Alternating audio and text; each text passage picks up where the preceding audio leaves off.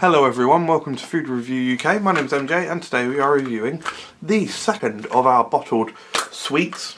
I've just finished filming a review for the cherry version of these. Oh, and they weren't very good. Check out that review, guys. But these are the cream soda bottle version. So I saw these in B&M bargains and I said to Claire that I'd like them for Christmas, and she bloody well endavid. So thank you very much to Claire for buying this for me as a present. I thought they were gummies. They're actually hard boiled. It does say on the packet, but I don't know. I mean, is it?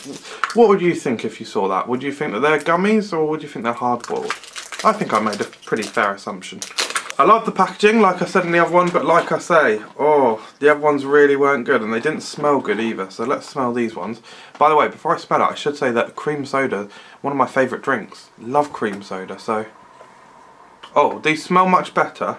You can smell the vanilla, like it's got like a creamy, vanilla-y, almost milk bottle smell to it. Okay guys, here we go. Let's hope it's slightly better than the other one. Here we go. On the other one it took a long time for the flavour to come through.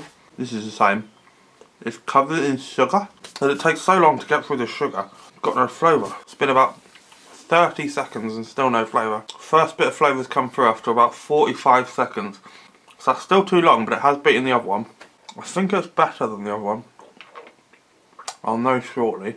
Oh, far better. It's quite weird actually, because I'd call that a hard-boiled milk bottle. Apart from a little bit of like sugary tanginess, it doesn't really taste like a cream soda or like soda. It tastes more like a milk bottle. It's sweet. It's got a creamy, milky quality to it. And yeah, much better than the cherry cola. At least it's actually got some flavour. That being said, I don't think it's mind-blowing. I'd probably give it a very, very, very low 3 stars. But that is at least pretty interesting, and I've not had anything quite like that before. I'm just not sure I'd call it cream soda. Thank you very much for watching this episode of Food Review UK. I have been Michael Jamieson and you have been watching it.